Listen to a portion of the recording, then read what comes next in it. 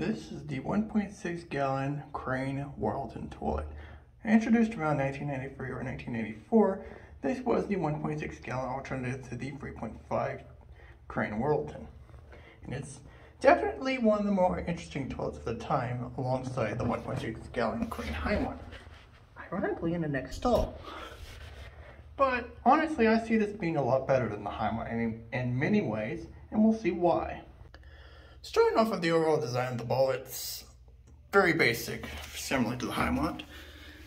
It's got a square base compared to the more round base of the Hymonts, which is a bit interesting. Trapway passages are kind of almost similar, but I've noticed these clog a lot less, even though the Trapway is almost identical to the Hymonts of the era. The Trapway opening is very similar to the Hymonts. However, you can tell the design of the opening is a little bit more refined. The siphonic is right there, and it has slightly angled jets, although not as much as the Hymonts. The flush is a bit weird sometimes, like it looks swirly, but at the same time it's more straight down sometimes. The jets on these tend to be a little bit more defective compared to the Hymonts, and you'll see when we flush it. It's time for a flush.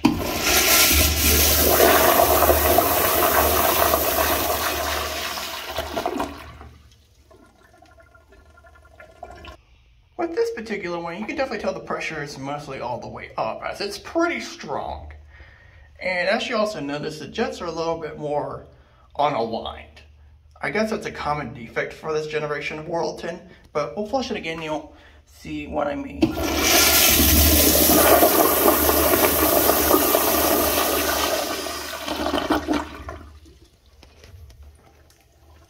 See, it's a bit weird. The other weird thing is that this thing, while it's a siphonic toilet, acts more like a pressure assist.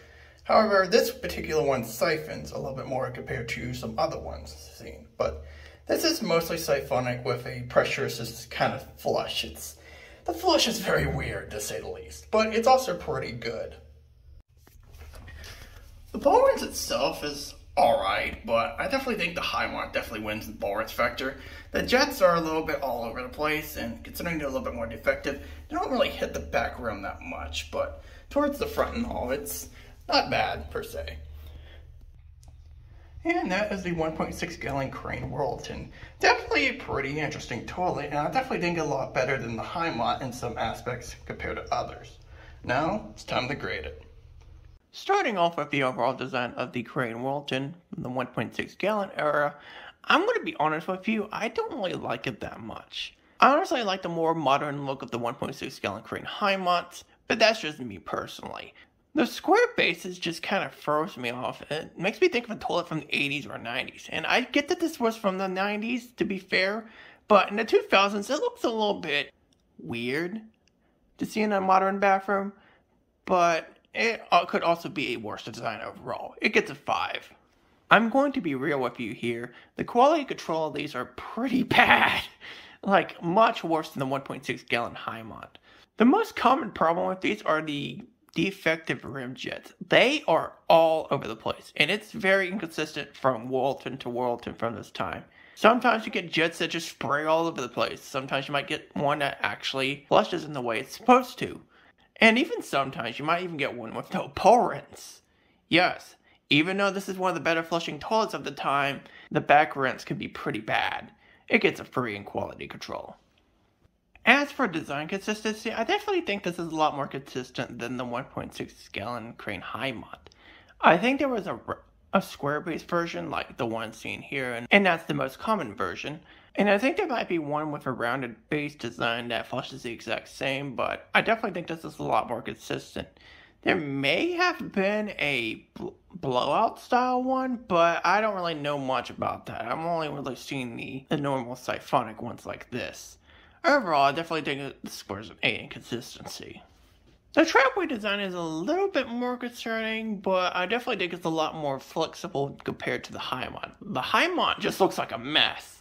This looks almost the same, but it's definitely a lot more flexed out. I definitely noticed these clog a lot less because of the slightly better Trapway design, but still it scores a 5. I might be a little bit biased on this one, but I think this might have the best flush of a 1.6 gallon flushometer toilet I've ever seen. Even on lower pressure, these still tend to have pretty good flushes. On higher pressure though, like the one I'm showing in this video, the flushes are absolutely insane.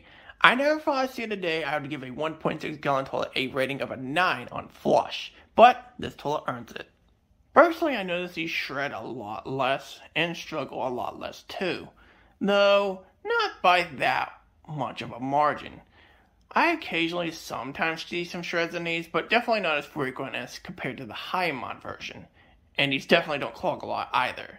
So overall, I think it earns a 6. While these can sometimes clog, compared to the Hymonts, these things clog a lot less though. In fact, I don't ever recall seeing one clog, and I definitely have not clogged one myself. These definitely perform a lot better than the Hymonts, despite having almost somewhat the same trapway design, but definitely a lot more flexed out. And I definitely think it helps overall. It scores a 7. The bowl rinse, let's be real here, it's definitely not the greatest. It's also not the worst either.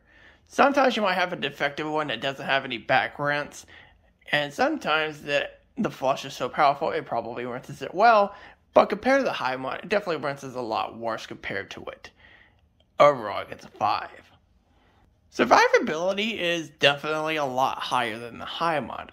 I rarely see these replaced, and even if I do, it's only a few that get replaced. Compared to the Hymonts, which is definitely getting a lot more replaced constantly compared to the Whirlton versions, the Whirlton is definitely the winner in survivability and gets a 7. Now let's talk about the overall value. If it wasn't for some of the defective parts of it, like the ramjets going crazy and sometimes not having the greatest rinse, this toilet could definitely be a lot better. This thing already has an insane flush for a 1.6 gallon toilet, and it definitely performs a lot better compared to the Hymonts version. While technically this toilet is definitely better than the Hymonts, some of the quality control aspects definitely kind of bring this thing down a bit. If it wasn't for that, this definitely would have been a better toilet for a 1.6 gallon toilet. But because of the defects and the ramjets being very inconsistent, it scores a 6 overall. And the final score of the Crane Whirlton toilet from the 1.6 gallon era is a 61 out of 100. There are some things that are better about this toilet compared to the Hymonts, but there's also things worse compared to the Hymonts. While this toilet is technically better than the Hymonts, especially in terms of performance and stuff, this thing has some very poor quality control that brings it down a little bit. While I always prefer the Whirltons over the Hymonts from this era, let's be real here. If it wasn't for the poor quality control, this could easily be one of the best toilets of the 1.6 gallon era, especially for flushometers. But as it is, it's a pretty interesting toilet from the time, but the quality control is easily some of its worst from Crane.